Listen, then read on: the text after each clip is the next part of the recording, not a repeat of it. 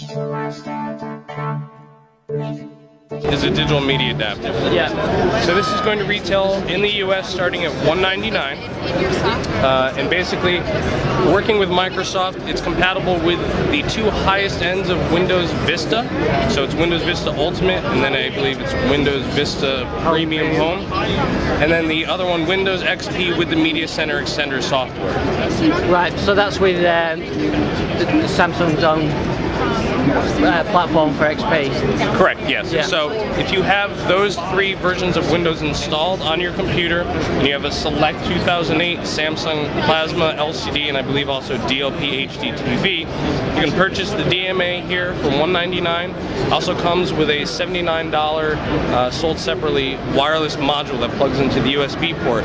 So basically you connect this to your TV, it comes with a mounting kit that you can mount to the back of the TV or to the side, and it streams media, whether it's images, video, even gaming content, so to speak, from your computer, anywhere in the home if you're using the Wi-Fi connection, or you can hardwire directly to your computer or the internet, plugging into the DMA. Basically just pulls all the content just as if you were using a Microsoft Xbox 360 and using Xbox Live. So it's extending that capability directly into TVs. I believe we're the first HD TV maker producing something like this, and it's in conjunction with Microsoft.